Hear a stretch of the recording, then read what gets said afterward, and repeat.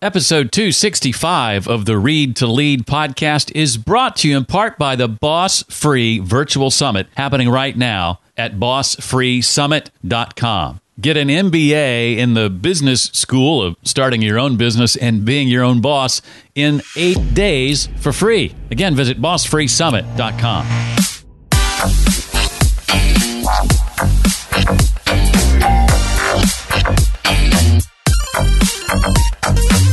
Remember this for the rest of your life. To the fourth grader, the fifth grader is a genius. You only need to be a few steps ahead of where your customers are in order to be able to serve them. Hi, and welcome to the Read to Lead podcast. It's the show dedicated to your personal and your professional growth. I'm Jeff, and I believe that if you desire to achieve true success in business and in life, then intentional and consistent reading is an absolute must. The Read to Lead podcast is going to help you narrow this important reading list and bring you key insights and valuable ideas from some of today's most successful and inspiring authors. Today, we're joined by Ryan Levesque. His new book is called Choose, the single most important decision before starting your business.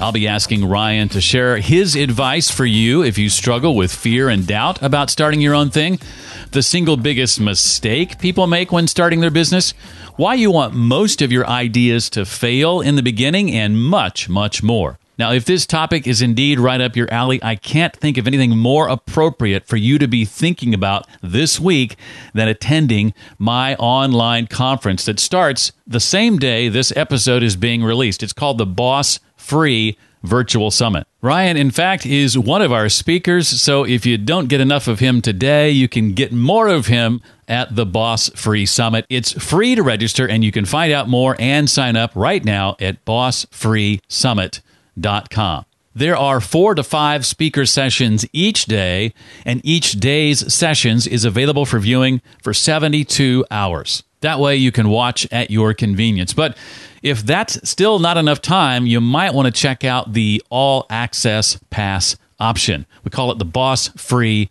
VIP. Find out more about that option when you register. It comes with on-demand access to all the speaker sessions for life, $1,500 in bonuses from speakers, and a special invitation to our private Boss Free community. Again, to get all the details, just go to bossfreesummit.com right now.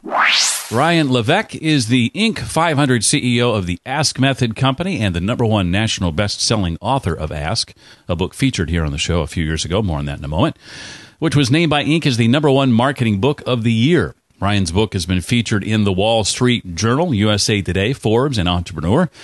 And over 250,000 entrepreneurs subscribe to his email newsletter offering business advice. Ryan is also a co-founder and investor in Bucket.io, a leading marketing funnel software for entrepreneurs. And Ryan's brand new book is called Choose, the single most important decision before starting your business.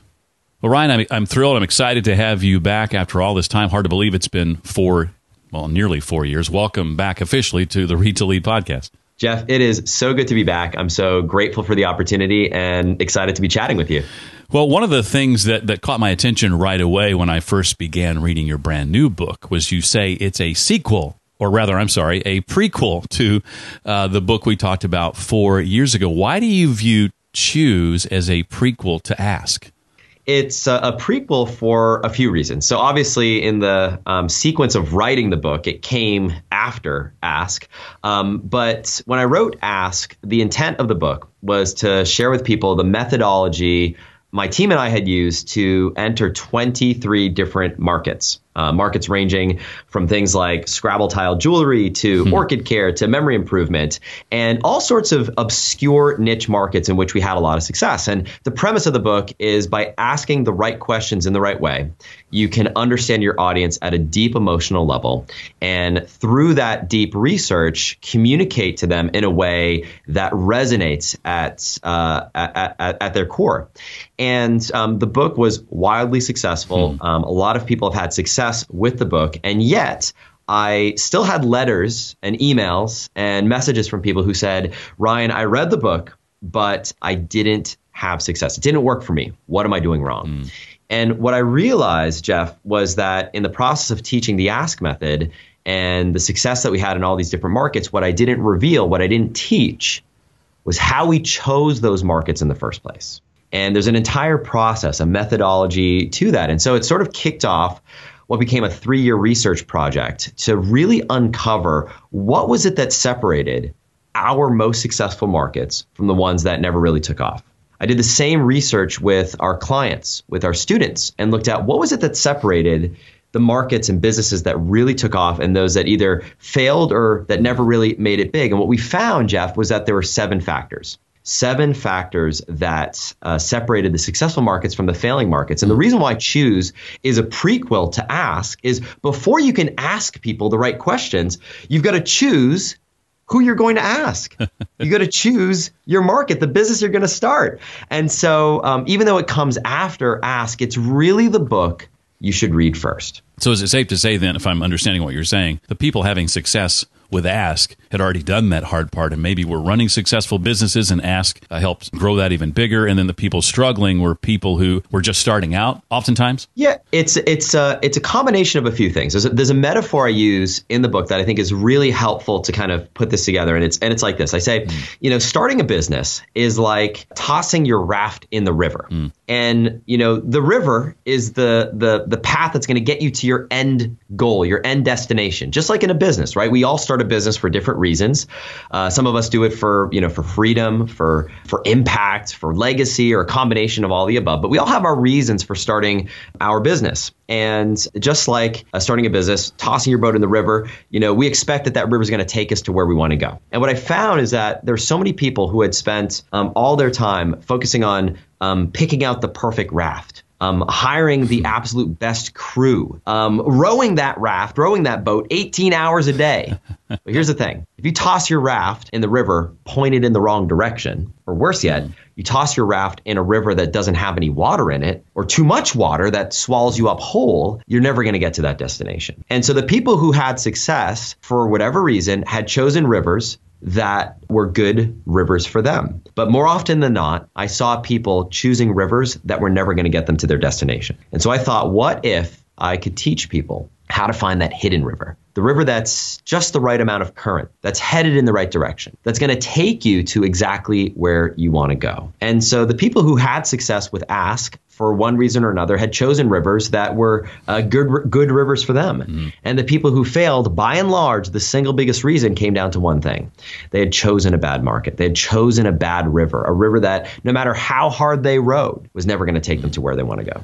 Well, I want to dig in more in just a bit to that sort of Goldilocks problem of too big, too small, and just right. But before we do that, I know that one of the biggest worries that many of us face when launching a new business is losing the consistent, the stable, good nature of the life that we already have, the steady job and paycheck. And that was certainly the case for me when I had thoughts of making the jump 6-7 years ago.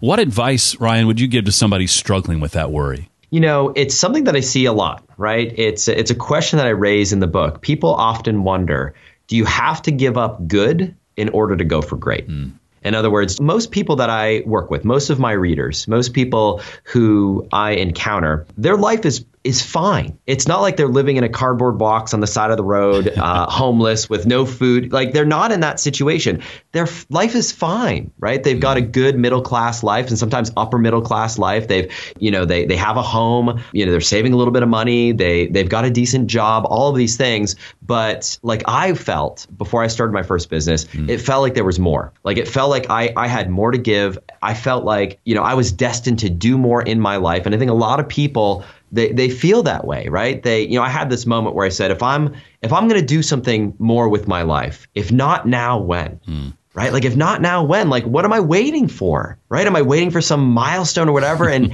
I think a lot of us feel that way, where it's like, we see people doing things, and maybe it's people we grew up with, maybe it's people we follow online, and there's something that sort of clicks for us. We say, okay, now's the moment. But then fear comes in. Right. And all these thoughts. I remember the thoughts flooding my mind when I was at this place where I was, what if we run out of money? What if I can't pay my mortgage? What if, what am I going to do? Like, what's going to happen? What if I can't provide, nowadays, what if I can't provide for my kids? What am I going to do? I think a lot of us feel that way. And that fear, I see, holds a lot of people back. And for me, what's interesting is I'm a very risk averse entrepreneur. The reason why I obsessed over what became the ask method is because I wanted to ensure that before I started anything, it was going to succeed. And choose takes that one step further. Before I even decide what business I want to go into, I want to make sure that I'm choosing a market, I'm choosing a business that is set up for success. And if I'm willing to put the work in. And that's what I know a lot of, and I imagine your listeners are like this as well. I'm willing to put the work in. And I talk to a lot of people like that who say, if I'm willing to do the work, I just don't want to put myself into something where I do the work, I row those 18 hours a day, and I find out that I'm never going to get to where I want to go. And so that is a fear that I think holds a lot of people back. And if you're that type of person, I think you'll really resonate with not only the message in the book, but also the methodology in the book, which is all about preserving that good life. So you don't have to go bankrupt. You don't have to, have your rags to riches. I lost it all. I was living in a cardboard box, but then everything turned around. No, there's a way that you can keep that good life that you've built without having to lose it all. Well, you're speaking my language for sure. I'm definitely a risk-averse entrepreneur, and I think that's one of the reasons why both of your books have resonated with me so much. I certainly used to be the kind of person when working a regular job, I could never imagine myself being comfortable with working for myself, and now having done it for nearly 6 years, I can't imagine going back. And so it's nice to be on the other side. Well, why, when going through the process of deciding which market to focus on, do you say you actually want most of your ideas to fail and not pass these tests? I think a big challenge that a lot of aspiring entrepreneurs and people who want to start their business, want to be their own boss, want to do their own thing, run into, and I can certainly say that I fall into this category, is the struggle with the paradox of choice. I think a lot of people say, all right, I want to be my own boss. I want to do my own thing, and I want to do it because I want more freedom. I don't want to be tied to a 9-to-5 job, or I don't want to be beholden to somebody else if I want to make more money, where I have to beg on my knees for a raise. I don't want to. I want to be able to travel more. I want to be able to make my own hours. I want to have financial freedom, and I want to make more of an impact. There are people's lives that I want to change. I want to change the world in this small way, and I maybe want to leave something for my family. Right, this legacy idea. I want to have something that I can leave for my family, for my kids, for my loved ones, when my time has passed, like all of these things. And in that quest, there's so many options. So many options, right? What do you do? Do you set up a brick and mortar, business? Do you start a restaurant? Do you sell physical products online? Do you sell on Amazon? Do you do drop shipping? Do you, all of these different possibilities? You start a podcast? Do you, start a Facebook group? Like these million possibilities. And I think a lot of people get stuck in overwhelm. And so one of the things that I take people through in the book is this journey of introspection. So there's this introspective piece of this, which is identifying what's the right business for you, as well as this external piece, which is identifying what market shows the most promise, what business is not only going to fuel your soul, but also fill your bank account. And what I found in this process is that there are 4 different types of entrepreneurs that are driven by different motivations, different internal motivations. And each entrepreneurial type, as I describe it, has a different mix of the light side and shadow side. And I'll talk about them each briefly. So first type of entrepreneur is what I call the mission-driven or mission-based entrepreneur. Now, mission-driven or mission-based entrepreneurs are driven by a desire. They've got a cause that they would die on a hill for. And what I mean by that is there's some wrong in the world that is driving them to want to make a change. In the book, I talk about Christy Kennedy's story of how her son, who's autistic, was bullied as a young kid. And it drove her to want to make a difference in his school, which led her to build this program that's now served tens of thousands of schools around the country to eliminate bullying from their school campus. And she works with teachers, administrators, politicians to get this in as many schools as possible. But it all started because she had this mission that she wanted to eliminate bullying from her child's school, which then exploded into this nationwide mission. So mission-based entrepreneurs. Second type are passion-driven or passion-based entrepreneurs. Now, their drive is a little different. Mission-based people want to eliminate some wrong in the world. They want to move people away from something negative. Passion-based entrepreneurs want to move people towards something that they love, that's something positive in the world. So oftentimes they have something like music or painting or gardening or something that they love that they want to transform into their vocation. I tell the story of Charlie Wallace in the book, who is a traveling musician who decided to start teaching guitar lessons online, who exploded that into a series of guitar trainings, a membership. And when he first approached the Ask method, he was making a few $1,000s a month in his business. Fast forward a few years later today, he has a $2.5 million a year business teaching guitar lessons online to thousands of aspiring guitar players around the world. And it all started with his passion for guitar. Now, not everybody has a mission or passion. There's a third type of entrepreneur, which I describe as the opportunity-based entrepreneur, opportunity-driven entrepreneur. And this is the type of entrepreneur that I would say is the entrepreneur in the most classic sense of the world. Opportunity-based entrepreneurs are the type of person who they look around and they say, why is it that nobody has solved this problem before? Like, how is it that, that this still exists? And they spot opportunities and pursue those opportunities. And so I share the story of Dana Olbermann. She and her husband built this company called Sleep Sense, where they help parents with newborn children, newborn babies, help their kids sleep through the night. And it wasn't a mission of theirs. It wasn't a passion of theirs. They had young kids and they couldn't get their kids to sleep through the night. And they looked around and they said, how is it that there's like no information on getting your kiddos to sleep through the night? So they dove into the medical research. They tested a lot of different things. They found what worked. They had a friend of theirs who was in the same situation, and they said, well, why don't you try this? And the friend, for the first time ever, was able to get their kiddo to sleep through the night. And that led to another friend saying, oh, you got to talk to Dana. She's the sleep expert. Before you knew it, she's been on Good Morning America. She's been on the Today Show. They've helped over 100,000 couples through their paid programs get their kids to sleep through the night. And now she's one of the foremost experts in the world on this thing. And it all started based on an opportunity that she spotted. So that's the third type. But there's one more type. And what's interesting is this is the type that I fell into when I first started my business. And that is the undecided entrepreneur. And the undecided entrepreneur is someone who, you want to start your own business. You want to be your own boss for all the reasons that we've talked about. But you're looking around and you're saying, I just don't know what to do. I'm undecided. I can't figure things out. And I remember when I first started my first business, the conversations I had with my wife at the dinner table, hey, honey, should we do this? Or, hey, should we do this? And there's like, at some point, I think she said, you just got to pick a thing and go with it, And for that type of, if you're in that situation, I recommend actually starting with what I call a practice business. Now, a practice business kind of serves the role that if you think back to when you first learned how to drive a car, right? Think back to your first car. And by the way, most of us can remember the first car we drove, right? Yes. I'm just curious. Do you remember, Jeff, the first car you drove? Yes. My dad regretted this later, but I was 16 at the time. He got for me a 1966 Mustang.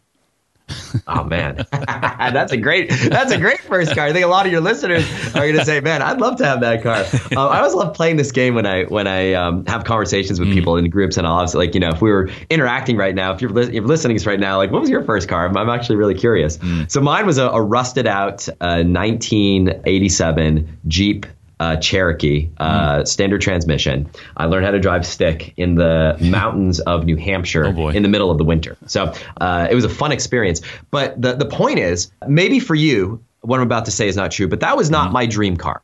That was not the car that I said, if I could, for the next 25 years, if I could do nothing but drive this car, I'll be a happy man. No, I had posters of my dream car, but it wasn't the first car I learned how to drive. I learned how to, drive stick. I learned how to drive through the snow. I learned, how to turn my wipers on and how to signal and, how to parallel park, but it wasn't in my dream car. And so I think many of us have this false sense when we start a business that the first thing we start is going to be our forever thing. And I think it holds a lot of us back, certainly held me back. And so when I alleviated the need to find that thing that was going to be my dream business for the next 25, 30 years, and instead said, you know what, I'm just going to start with a practice business. I'm going to learn how to set up a website. I'm going to learn how to write an email series. I'm going to learn how to set up a Facebook post, all the things you need to learn when it comes to building an online business. What was funny was immediately I began focusing on the process instead of the outcome, instead of the result. And that's when the results came. And that business ended up going from nothing to $25,000 a month in 18 months and grew to over $500,000 a year. Simple little practice business. So, whichever of these four types you are, and I'd encourage you to really reflect on which of those types resonates with you most. And for some people, it may be a combination. It may be I'm a little bit of this, I'm a little bit of that. And I'm curious, Jeff, and I think listeners would be curious, of those four types, is there one that resonates more than the others with you, or is it a combination for you personally? Yeah, probably undecided. And I very much identified with what you talked about, thinking we have to have a forever business. And I don't know if this was intuitive for me or not when I first ventured out on my own 6 years ago. What I started doing was something I knew when I started doing it I wasn't going to be doing for a long time, but it was a side hustle I'd been working. And so when I made the transition, I needed something to keep me afloat.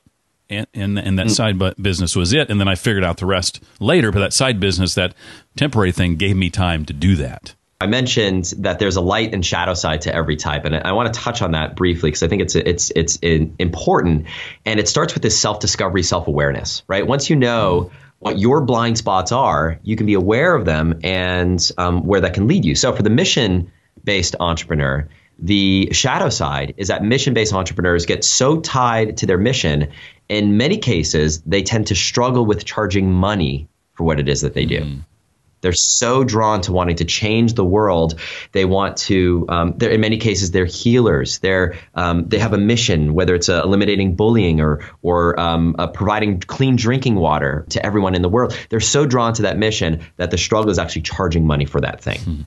The passion-based entrepreneur, the shadow side there is to be careful of, is that passion, that thing that you love, playing guitar, caring for your orchids, watercolor painting, whatever that is. You can lose passion for that thing when it becomes your vocation.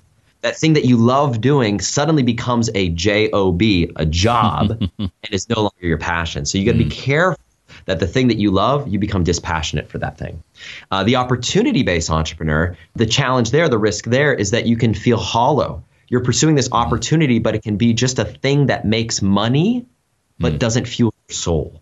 So you need to be careful of that. And the undecided entrepreneur, we've really touched on this already. You got to be careful about that analysis paralysis, overthinking it, constantly staying in that safe haven of, well, someday I'd love to do this business, but not ever putting the pedal to the metal and actually getting, making progress in that thing, staying in that undecided mode. So, being aware introspectively of where you are right now can help guide you to what business is going to, as I mentioned earlier, not only fuel your soul, but feed your bank account as well.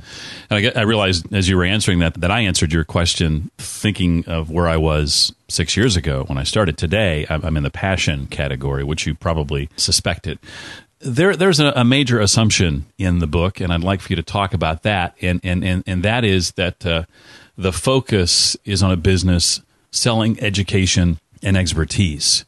Yes. Why did you choose to make that the focus of, no pun intended, why did you choose to make that the focus of Choose? The possibilities on the landscape, this paradox of choice, the million things that you could start.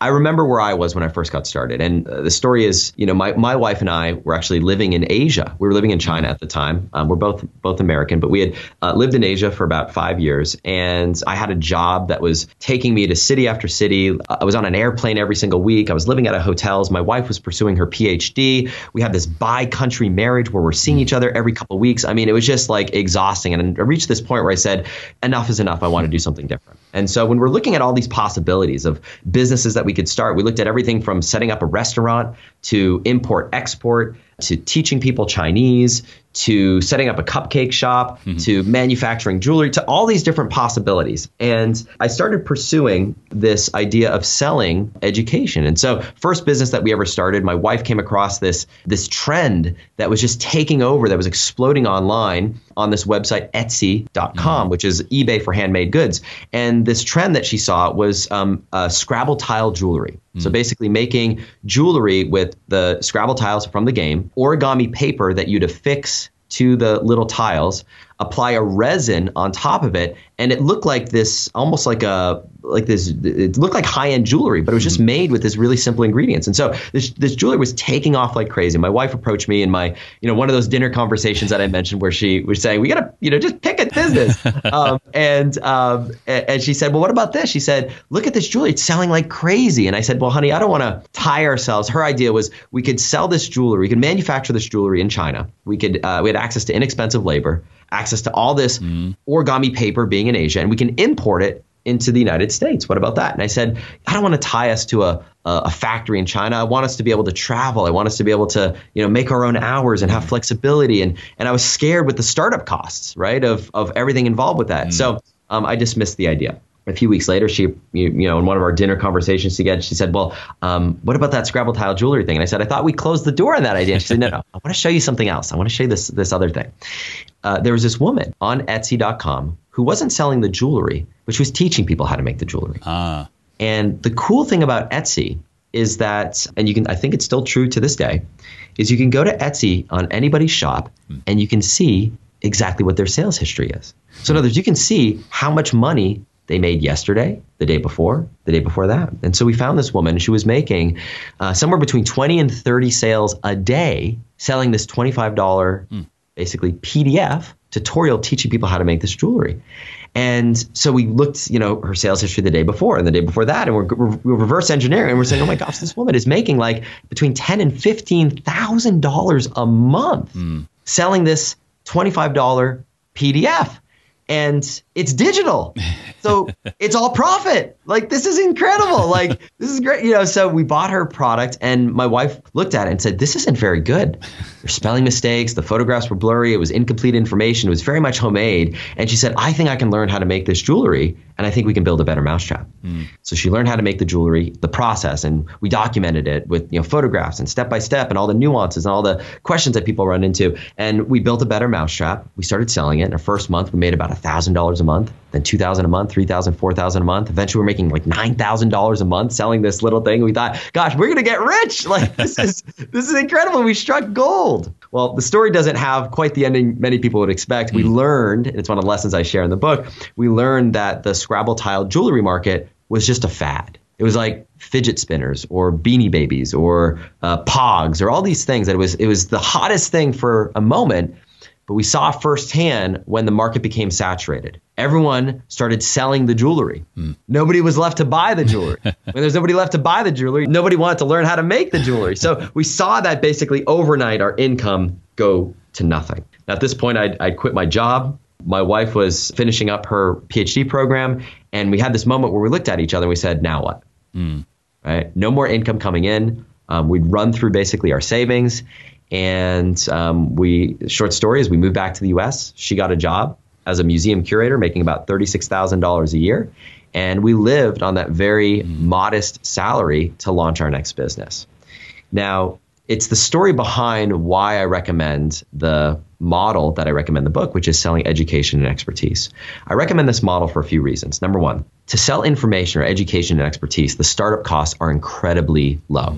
I mean, you could literally do what we did, create a PDF, start selling it, and that's your startup cost. There's no manufacturing. There's no setting up a factory. There's no building spending $500,000 to build a restaurant or having a physical storefront with rent and all these things. You don't have any of that.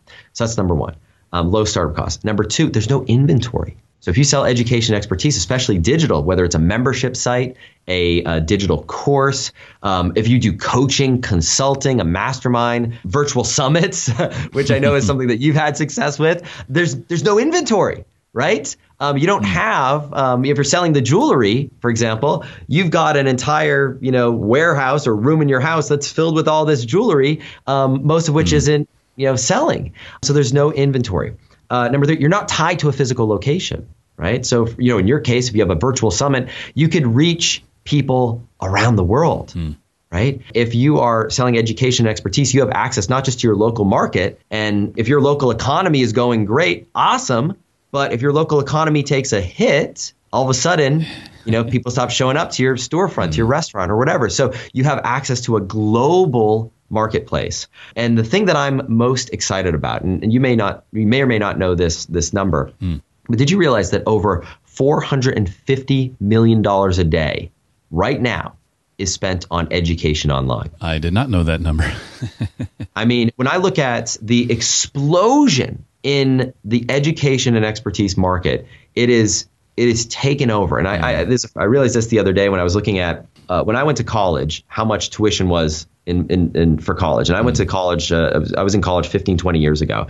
And at 15 years ago, the tuition, room and board, the whole thing for the college that I went to was $42,000 a year. That same college today, 15 years later. So not like, 50 years later, just 15 years later, is over $80,000 a year. $80,000 a year. That's insane. And people are willing to spend that money. They're willing to invest.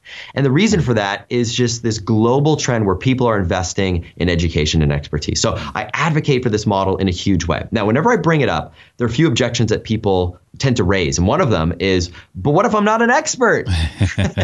Like, I don't have a PhD in orchid care or memory or whatever it may be. And to that, I'll share something that one of my mentors shared with me. It's always had a huge impact on me. And he taught me, he said, Ryan, remember this for the rest of your life. To the fourth grader, the fifth grader is a genius.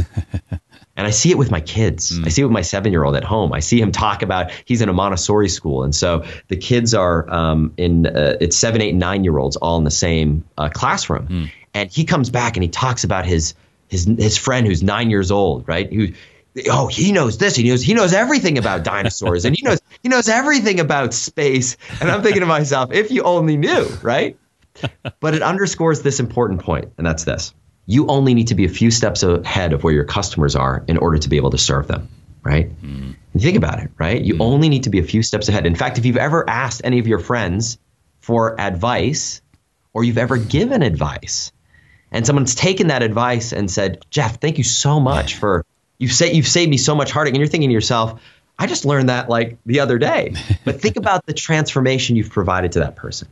You don't have to be a PhD. And in many ways, being a PhD in a topic can actually be a hindrance because you have the curse of knowledge. You're so far removed from where that person is, where your customer is. When you're just a few steps ahead of where they are, the learning was fresh for you, right? The learning is still fresh. You just went through that process, that journey yourself. And so you're able to impact them in a way that in many ways can be more powerful than someone who's 50 steps ahead in that journey. So that's the first thing I'd say. Second thing is this: you don't have to be the expert. People always ask me, how did you go into 23 different markets?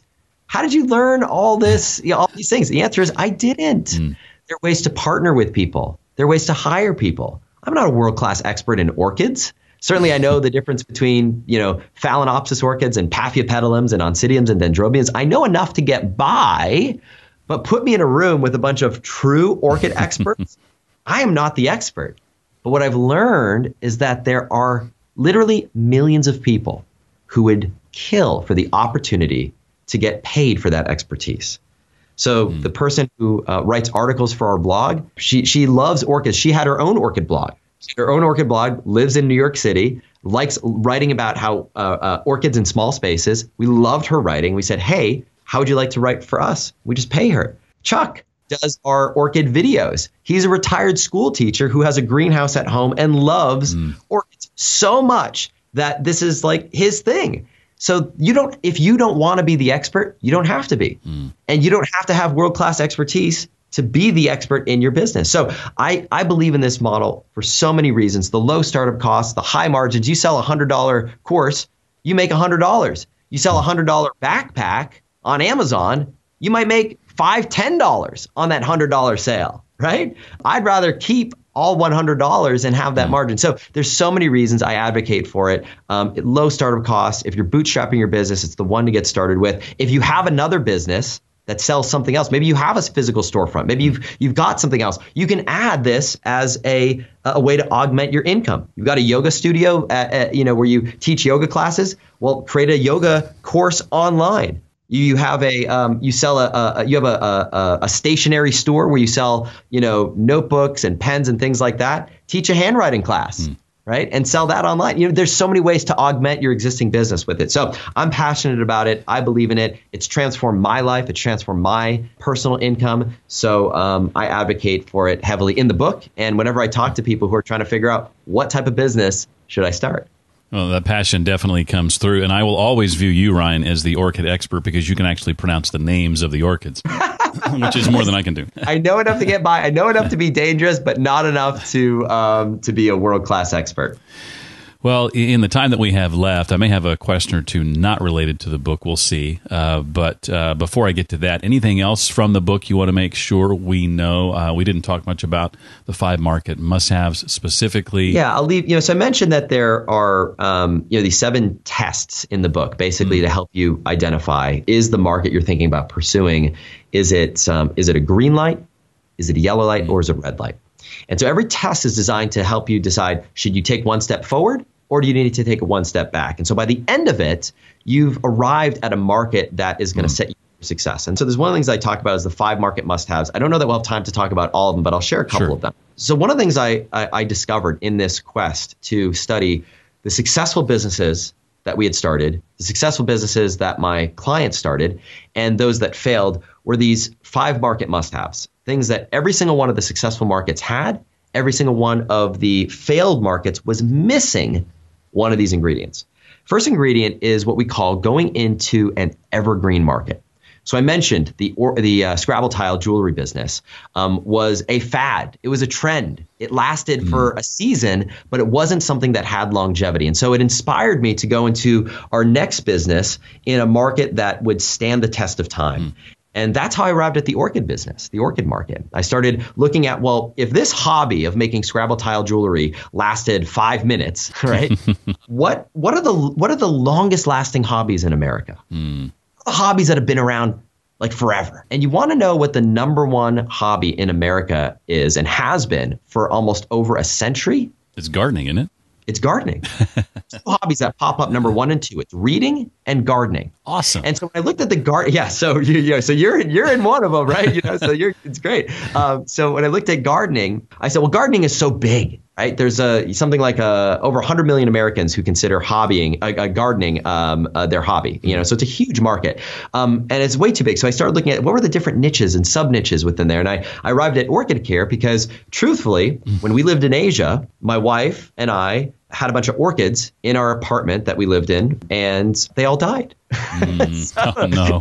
That big long list of things of like, this might be something that people are struggling with, have challenges with. So I learned the importance of an evergreen market. And now an evergreen market, the way and I'll give you a few tips to how to identify if your market is evergreen or not. You want to head on over to a free tool online. The tool is called Google Trends.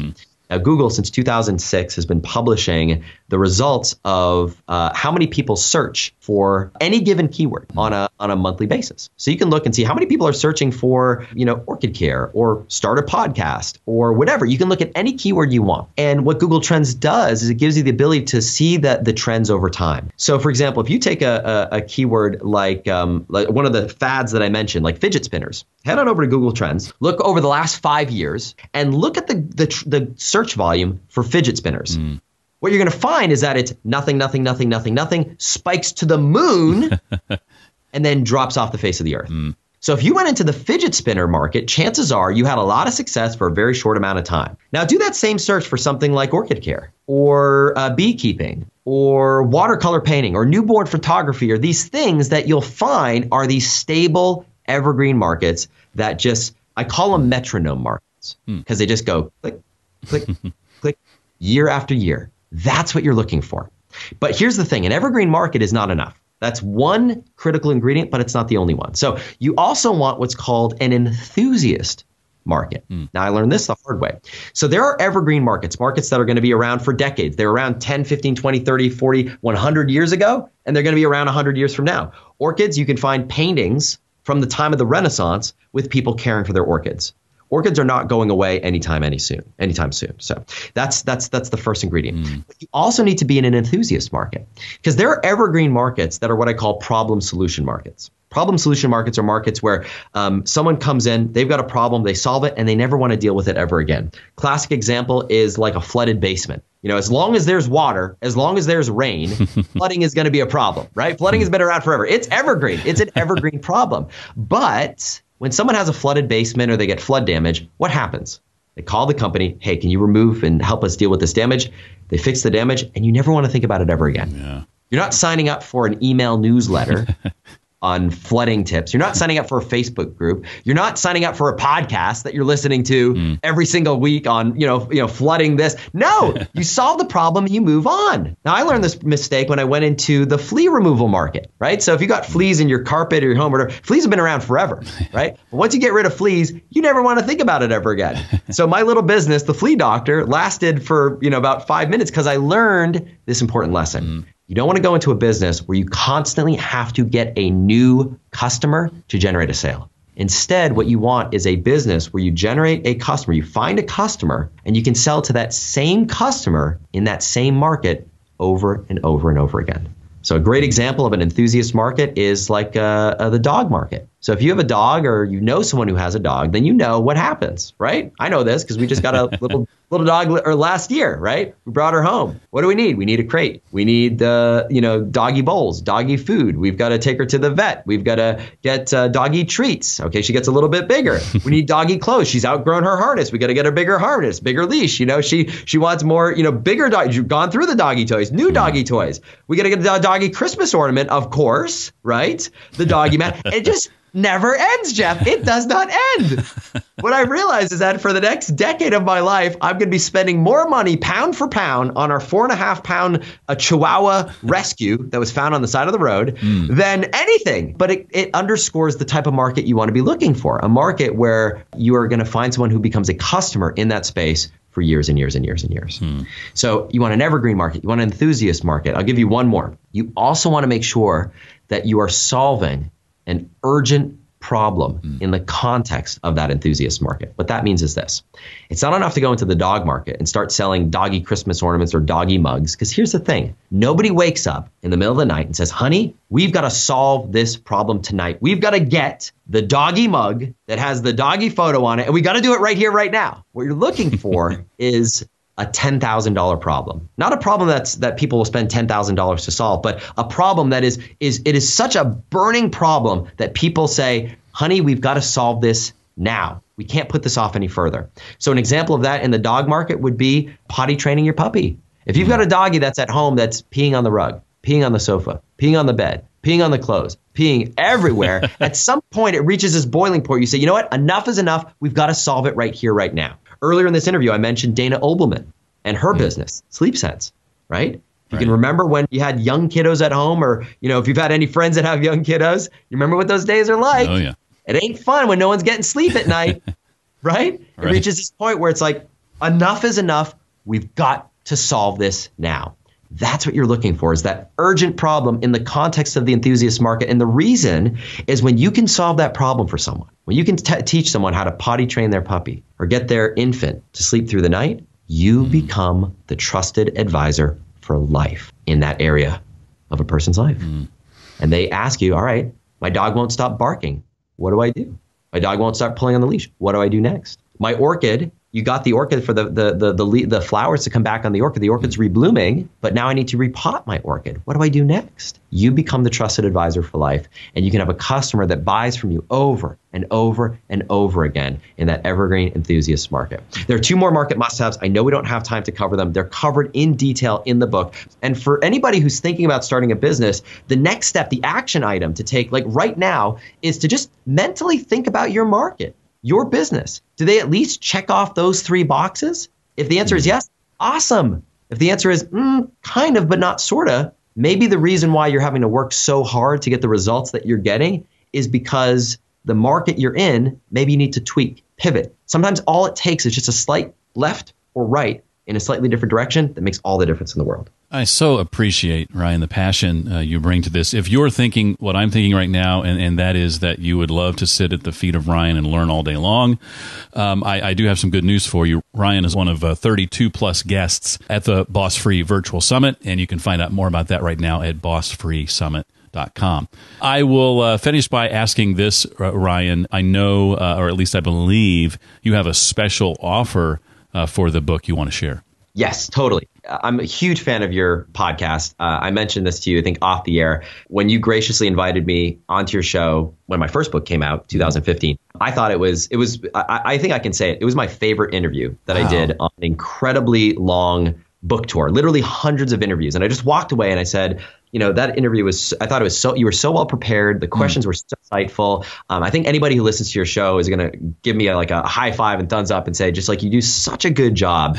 and I was really grateful for that. So I wanted to give back and do something special today. And that's for any one of your listeners. I want to give them a free hardcover copy of the book. I'll ship it anywhere in the world. All I ask is that they cover the postage, the shipping. And the book retails for $24.99 in the US, $33.99 in Canada. The US, we're just asking for, I think it's $7.95 just to cover to get the book in your hands anywhere in the world. And on top of that, I want to do something super special, and that's include over $200 in free bonuses. One of which is we're going to give anybody who takes advantage of this a free copy of the audiobook. And the reason why is because I know a lot of your listeners are the type of people who just prefer to listen to things. Like that's their preferred modality, whether it's listening in the car or working out or whatever. So I'm going to hook them up with a free copy of the audiobook. That's the first thing. Second thing is we've talked about all these markets. I talked about that there are 7 tests to go through in the book. And what I've identified is I have a list of the exact markets I would be going into right now. Markets that pass the 7 tests. If I had the time, like if I wasn't doing this book and everything I'm doing right now, these are the exact markets I would go into. And so I give a resource that's the top 25 lucrative niche markets for 2019.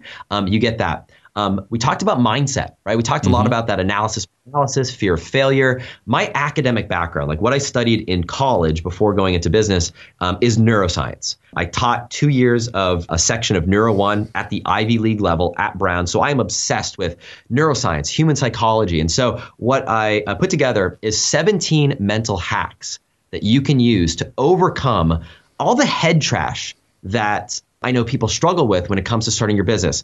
Fear of failure, analysis paralysis, overcoming self-doubt, overcoming, self-confidence issues, all the things that we struggle with. 17 mental hacks. It's a course that you can go through and use these tips and tricks in your life, in your business. It's a course we normally sell for hundreds of dollars. I'm including that for free. Plus, you get access to all the digital bonuses in the books, the worksheets, the checklists, the examples, and much, much more for free. All you get to do is just pay a few bucks shipping and handling. Ship the book to your house. We have a special link, I think, that we set up just for listeners of the show. Can I share the link? Absolutely. It's choosethebook.com/lead. So LEAD. Choosethebook.com/lead. Use that link. You get all the bonuses, everything that I just mentioned, even some surprises along the way. As well. So Jeff, thank you so much for the opportunity to be able to share this with your amazing audience on your show and to be back here for a second time. Well, gosh, thank you for all the kind things you said, and thank you especially for all those gifts. I know listeners are going to just love that. The book, again, is called Choose, the single most important decision before starting your business. It is out now. Go to that link and grab it. His name is Ryan Levesque. Ryan, thank you so much. Jeff, thank you so much for the opportunity. It's been an honor to be back, and looking forward to chatting again soon. Ryan is an extremely generous guy. It's not often that guests come on the show and then give their brand new book away. You can go to choosethebook.com/lead. You can also go to readtoleadpodcast.com/265 for episode 265. Either way, I highly recommend the book. It's one of those books where the more of it you read, the more excited you become about the possibilities. I also hope you'll accept my invitation to join me and right now about 2,000 other people for the Boss Free Virtual Summit happening right now through May 7th, 2019 at bossfreesummit.com. It's free to register, and like I told my wife, it's like getting an MBA level education in being your own boss and doing your own thing in just 8 days for free. I hope you'll check it out, bossfreesummit.com. Well, that does it for this week. I look forward to seeing you next time for the next episode of the Read to Lead podcast. Until then, remember, leaders read and readers lead.